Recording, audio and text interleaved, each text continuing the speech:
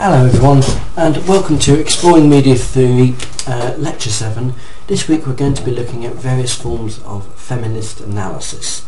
This is the first of two lectures on feminism.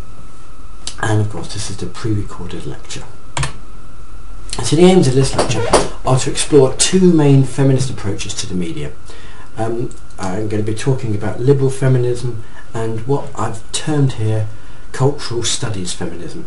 Now, both of these terms are a little bit ambiguous, and although they're both quite recognised in literature, liberal feminist or cultural studies feminists possibly wouldn't badge themselves in that way, but it's just providing a framework upon which we can look at some of the differences between these two schools of thought. So what I want to do is look at these two main theories, apply these two theories to various examples and look at some of the evidence for it, and also to offer some critical evaluation of each theory. We're going to be using some of the concepts we've been exploring across the course, such as discourse, structure and action, and the idea of essentialism. Next week we're going to look at two further forms of feminist analysis, where again we'll be comparing each using these kind of terms. So, have to excuse me this week, I've got a bit of a cold. There are various forms of feminism. It is a very large critical discourse, a bit like Marxism in some ways, in that we can broadly distinguish between what we might term activist feminism and a more academic school of feminism. The academic school of feminism looks at various approaches that you can adopt with feminist analysis to the media and other forms of texts. Activists use some of those forms of analysis and try to advance things. Of course, academics also try to advance gender equality, but they tend to be more analytic on the one hand if on the academic side, and more activist based upon the other. There's various forms of feminism out there. We're just going to look at four main forms on this course. There are innumerable different overlaps between the different schools, but they're all broadly underpinned by the same goal, which is to achieve some form of equality between sexes and the genders in contemporary life. So this week we're going to be looking at liberal feminism and cultural studies feminism. There is also a school of thought called socialist or Marxist feminism, which unfortunately we're not really going to have time to look at on this course. But very briefly speaking, socialist or Marxist feminism argues that feminism can best be achieved by achieving the aims of a socialist or Marxist. That is, gender equality will be achieved once we achieve class equality. And so for a socialist or Marxist feminist, the first fight you really need to address is getting equality between the classes. Once you've achieved that, other battles will be far easier to achieve. Next week we're going to be looking at radical feminism, which is another form of feminism, but it may be called sort of the more dynamic edge of feminism, and it has slightly different beliefs to other forms that we're going to study.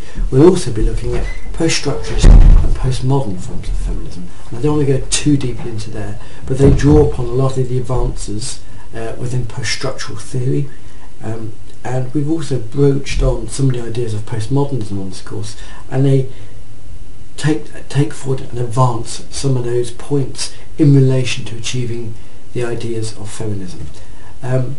All of these camps feed into debates over the idea of what might be termed post-feminism, which is the idea that we've moved beyond a need for feminism, and that's something we're going to explore next week. I'll say at this point, it's not a position I hold very strongly with myself, the post-feminist things.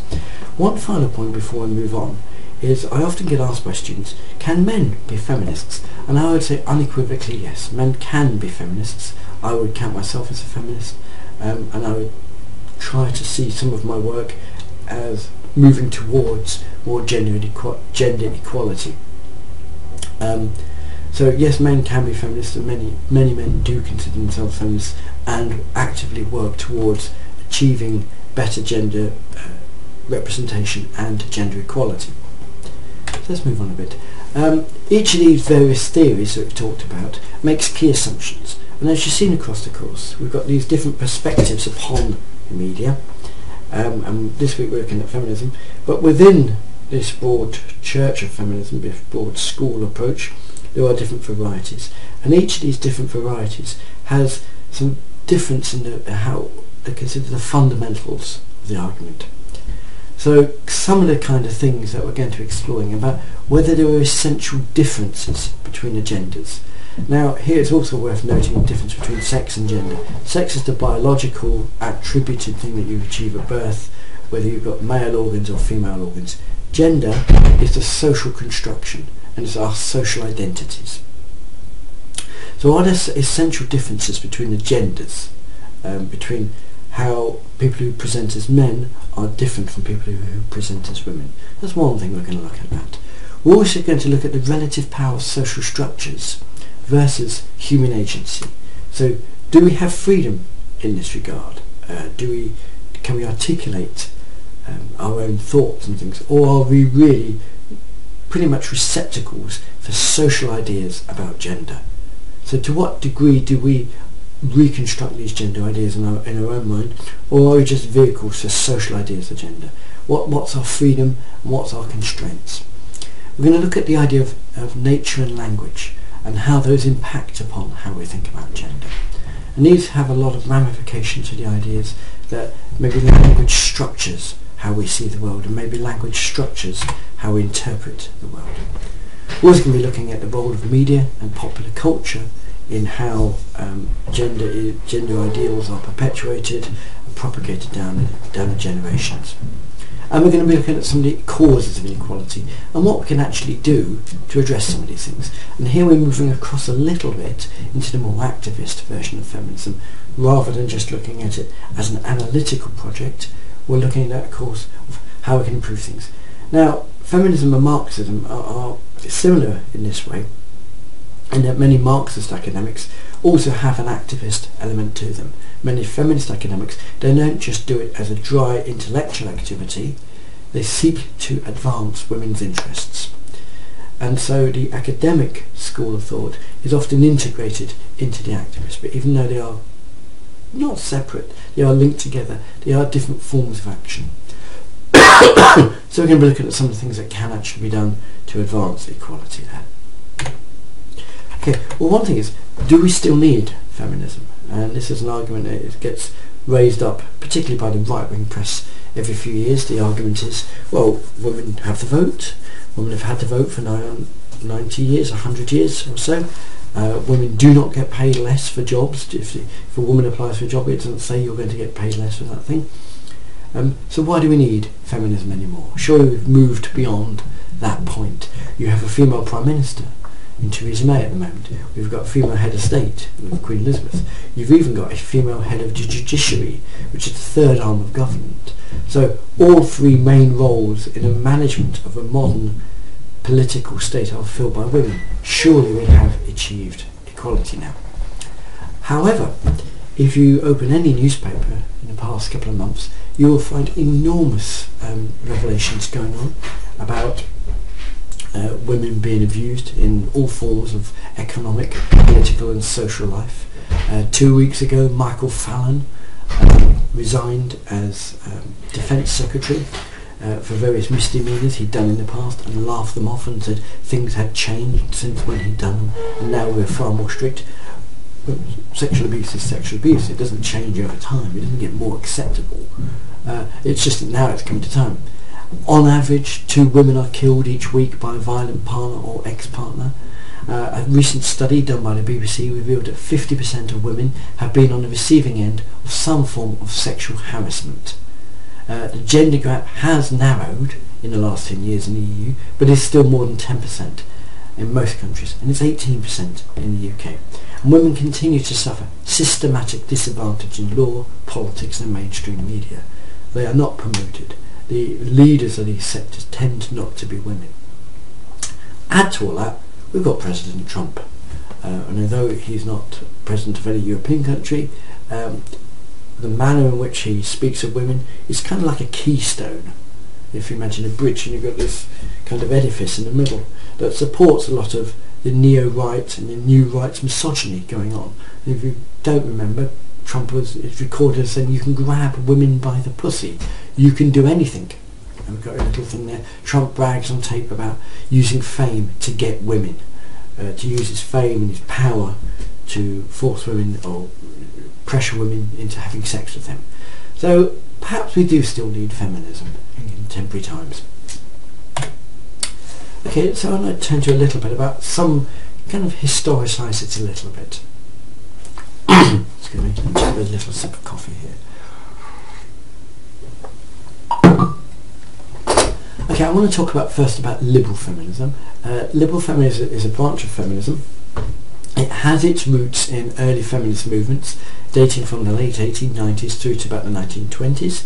Of course, there were feminist theories before that. Mary Wollstonecraft famously wrote Vindication of the Rights of Women, I think at the turn of the 19th century, and that was a response to a text by Thomas Paine called Vindication of the Rights of Man, which is about when the modern political state was being established across many countries in Europe and in the United States, the idea that individual people have rights as opposed to just being subject to the will of a ruler. So Thomas Paine wrote this book called Vindication of the Rights of Man, The Rights of Man. It was a famous text, and it set out what men, and he meant humanity, are allowed to do. A colleague of his, or a friend of his, Mary Wollstonecraft, who was Mary Shelley, the author of Frankenstein's mother, wrote Vindication of the Rights of Women, where she set out particular aspects of what women needed as well. Now, a lot of these ideas were carried forward, and by the turn of the 19th into the 20th centuries, there was a build of gradual momentum. At this point, women didn't have the vote in the UK, and they sought what's termed suffrage, which is the ability to have a vote, your right to have a vote. There was universal suffrage, was gradually established throughout the 19th century, where the working classes are given it, but still, by the turn of the 20th century, women still didn't have a vote. So the suffragettes were women who were campaigning for the rights of women to have votes. And they campaigned in the 19th century and early 20th century. Finally, this was won in 1918. Unfortunately, it was restricted to women over the age of 30 who were householders, who were married to a man who owned a house, or owned a house themselves. They were not granted full equality with men until 1928. So it's still 91 years. Women have only had the vote, was it 89 years? No. It's still nigh on 90 years that women have only had the vote in the UK. A second wave of feminism occurred in the 1950s onwards. This kind of reflected also the increased standing of women when women were taken on to take many of the roles that men took on during the war, and when men returned from the war, this is World War II, women were pushed out of the back into the domestic sphere, and this is felt to be problematic by many people, and it was also reacting against the constraints of the female role model in the 1950s and the economic marginalisation when women were pushed to the boundaries of the economy, taking on particular roles within the economy, whereas during the war they've been taking on far more roles. So there's a bit of a not so much a backlash, but there was a realisation that women should be playing a greater part in the economy and in civic and social life. Now, one of the first texts written in the, I think it's late 1950s, early 1960s, was Betty Friedman. And she was talking about women were subject to what she termed the feminine mystique. And what she was talking about is a kind of perception of femininity. We might even call it an ideology of femininity that permeated Western society. And this ideology basically proposed that women can only be happy if they are a mother and a housewife. And other forms of life for women were less valid. Women shouldn't go out to work because true happiness for a woman came through being a good homemaker, being a good wife to her husband, looking after the children, making sure the domestic sphere was well managed. And what Betty Friedman did was she interviewed numerous women, many of her friends, and lots of women in the 1950s, and she found out, well, even though women did have these things, they did have a happy life, they did have the happy home, they looked after their husbands, they weren't fulfilled or satisfied. It wasn't enough.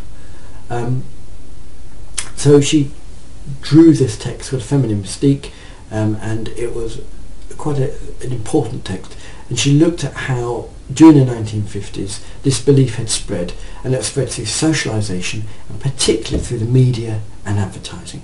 Now interestingly, she also found out that this idea wasn't anywhere near as prevalent in the 1930s, so it was kind of presented as being a traditional position for women. But when she looked back at history, she found it wasn't so traditional. It was a contemporary articulation of various forms of power to keep women in a position. It was the way in which women were kept in position in the 1950s. Other key accounts, there was Sue Sharp's Just Like a Girl, and it was about how young girls learn to be women, how they learn to adopt the correct codes and behaviours for being a woman, and how our priorities and ambitions are limited through schooling and the media, and how girls' toys are shaped in a particular way, how girls are taught to behave in a particular way. And that's quite different from how boys were brought up. And then you get Gay Tushman's Hearth and Home, Images of Women in the Media, and what Gay Tushman was looking at was how were media represented in the media, what roles were women doing in the media. And she looked and she wasn't finding women in positions of power or authority. Women were limited to the entertainment function, to the beautification function. So what she was arguing was women were symbolically annihilated from positions of power. So what they were doing, they were removed out. You did not find women in positions of power. There was no representation of women in these roles.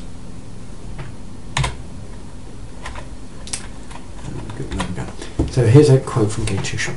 Girls exposed to television women may hope to be homemakers when they are adults, but not workers outside the home. Indeed, as adults, these girls may resist work outside the home until necessary for the well-being of their families. This can represent a problem in the future. The active participation of women in the workforce is vital to the maintenance of the American economy. So what she's arguing there is that equality is actually good for the economy. So this is why it's turned to very much a liberal perspective, because she's seeing the economic advantages of granting women economy bonus. So she's seeking to get validity for femininity, so for feminism, from an economic rationality as well as from a gender equality position. To give you a bit of a summary of what we term liberal feminism sees socialisation, particularly sexist and stereotype media content, as the primary explanation for persistent inequalities. There's strong social constructionism here. If you remember about social construction, it's the idea that our identities are basically societally produced. Our identities are not emerging from some inner drives or something like that. Rather, we are socially constructed. We draw down ideas from society. So gender roles are constructed. They don't have to be this way. And because of that, reform is possible. It is possible to take our current system and modify it, to improve it, to make there a better representation of women within various forms of socialisation, such as the media and education, things like that. So we can improve the position of women without making enormous changes to our society. And we can modify media content, and that will assist women achieve equality. Now this either requires more enlightened men or more progressive equal opportunities in recruitment into key media industries. So for example, Tushman notes the women's movement forced various concessions in news coverage. We now have female anchors in news coverage, female war respondents in news coverage. Now liberal feminism continues to be an important influence, particularly in the US and amongst business communities in the UK.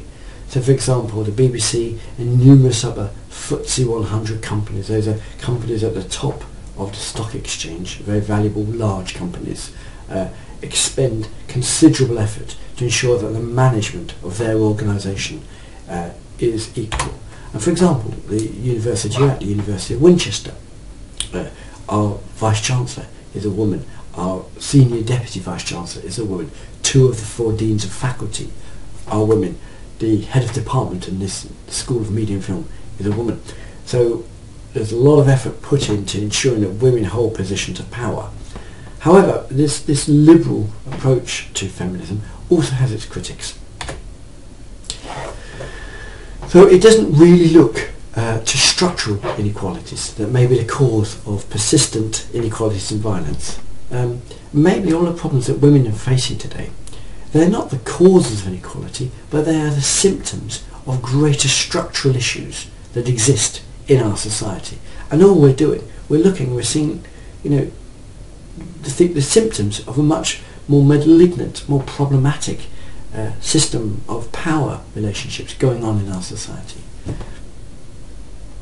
So is it class and power that causes problems? And are these problems just another way in which power is concentrated in the hands of a few?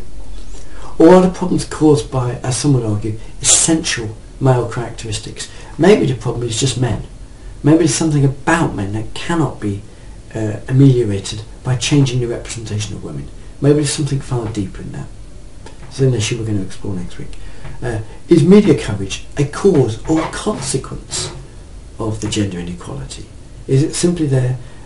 Is it the cause of the problem, or is it just a result of a problem being somewhere else? And then you get the idea the analysis of media content needs to be more nuanced. We need a more sophisticated way of looking at the media. We need to look beyond sheer representation, but to look at the actual language itself. Is there something deeper in the way in which we construct women, not just in pictures, but in the way in which we use words, the way in which our language operates? Finally, do all audiences receive the message in the same way? So this is an argument put by Van Zunen. Do men and women receive the messages in the same way? I want to turn now to a second theory, which is called Feminist, which I'm badging here, Feminist Cultural Studies. And this is a feminist theory utilising a cultural studies approach. And if you remember, cultural studies really comes from the ideas of Antonio Gramsci, who was a Marxist, and he talked about the idea of hegemony. It also draws upon the idea of other Marxist theorists such as Stuart Hall and the people who worked in the Birmingham Centre for Contemporary Cultural Studies. So here we're taking a slightly different approach. This again is one of those schools of thought that is both academic in its origin and its articulation and its in-depth thought, but also it inspires a lot of activism as well. And here there is a focus. It also incorporates much of the developments of second wave feminism. And here there's a focus upon the idea of ideology. So they're looking at gender not just in terms of the symptoms and not just in terms of the ideas of representation, but looking at the underlying power structures that occur there. And this is in quite contrast to liberal feminism. It also turns to the idea of subjectivity and how our sense of ourselves may be actually gender. When you think of ourselves, do we think of ourselves as a gender? And if you think of that kind of strange hierarchy of how you work out what you are you British, are you American or something like that? You've got a national identity, but we've also got a gendered identity. So they're very interested in how we come to sense ourselves as a male or as a man or woman. So they were looking to apply Gramsci's concept of hegemony, which is adapted to a feminist agenda within feminist cultural studies. So a couple of the main theorists here was McRobbie in 1977 and Winship in 1987, and they identified codes of femininity. These are lines of argument that ran through the ideas of fashion and beauty, the idea of romance, the idea of competitive individualism, and various strategies for keeping your man. And they looked at these codes in various forms of texts and looked at how they interpolate us. And there they're drawing upon the idea, drawing from earlier Marxist theories, particularly from Althusser, that how we are brought to being through the codes, through the conventions of our society. The codes and conventions of our society give us the devices by which we can think about ourselves. They provide the language, the words, the descriptive terms we can argue about ourselves.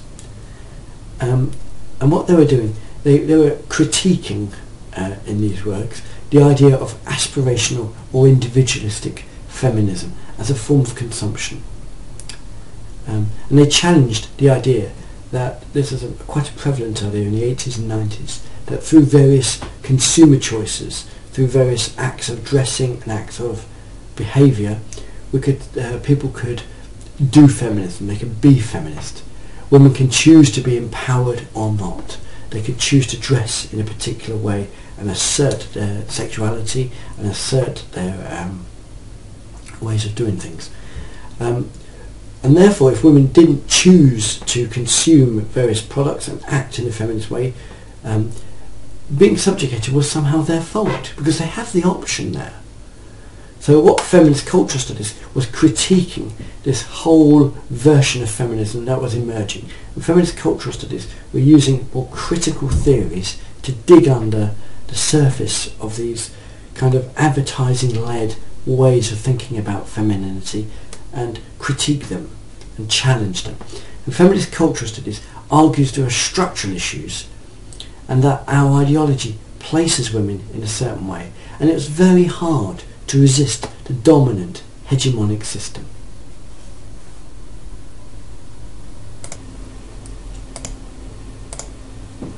So McRobbie argued that working class boys may engage in hegemonic resistance in the public space via symbolic appropriation. So what she was referring to here is that for many working class boys and men,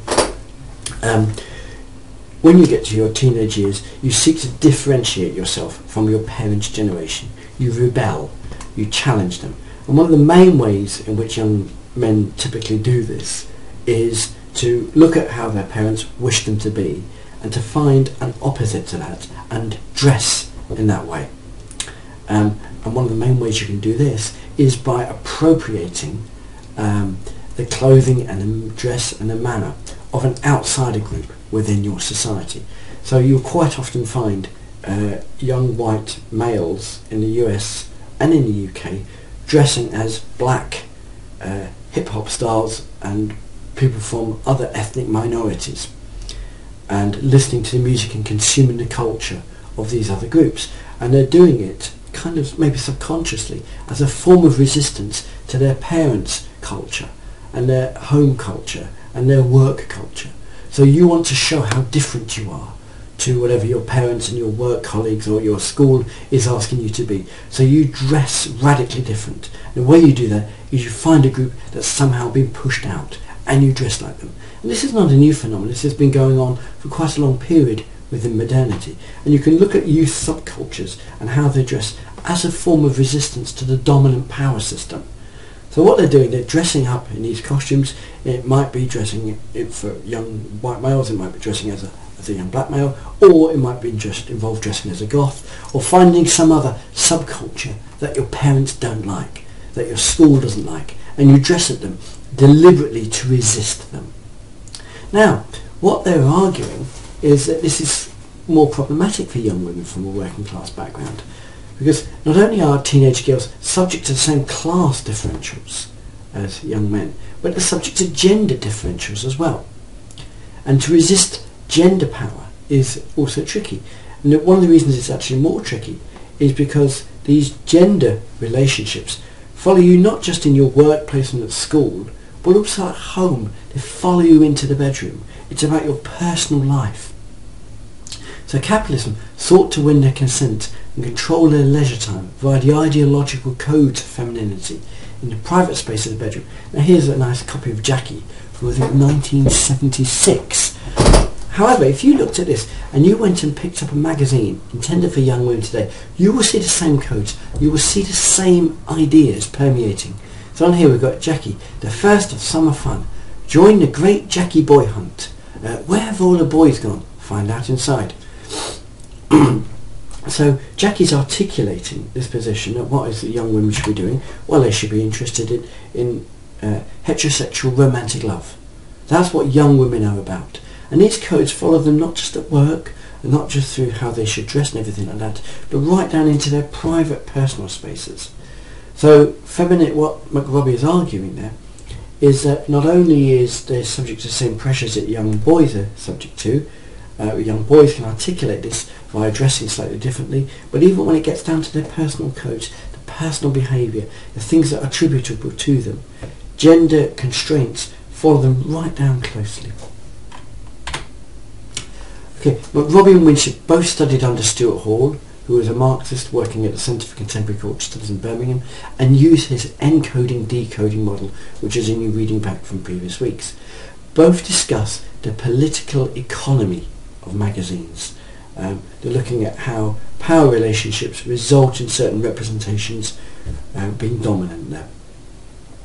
But they also recognise the possibilities for different audience readings, different forms of decoding, and these forms of decoding depend upon class, gender, age, social location, and all sorts of things. So different people in different parts of the country, from different social classes, will read the ideas in these magazines and come away with a slightly audience. But underlying that, there is still a set of gender codes that young women are proposed to follow.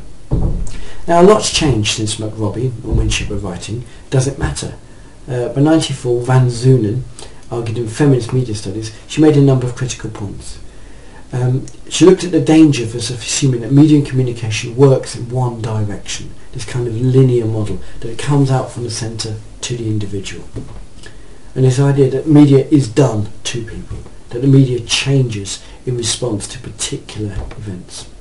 Van Zunen is also equally critical of approaches that use what we might term the uses and gratifications approaches.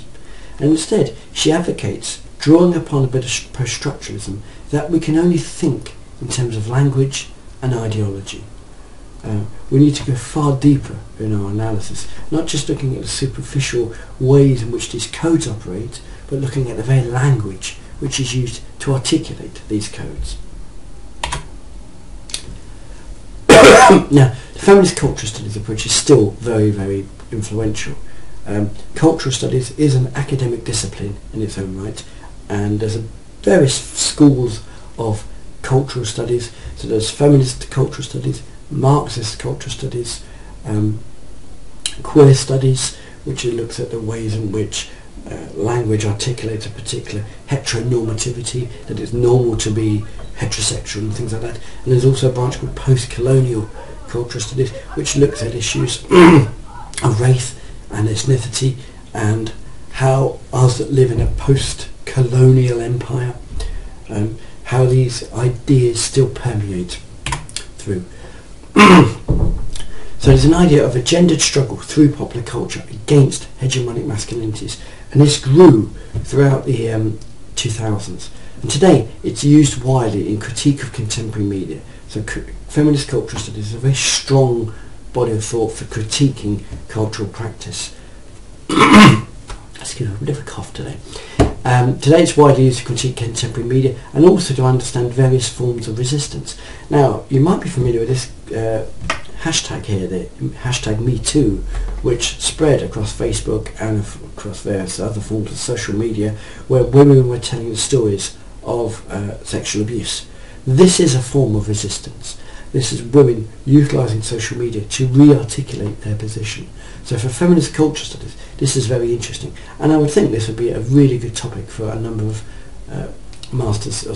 undergraduate dissertations next year. So do consider this as a way forward.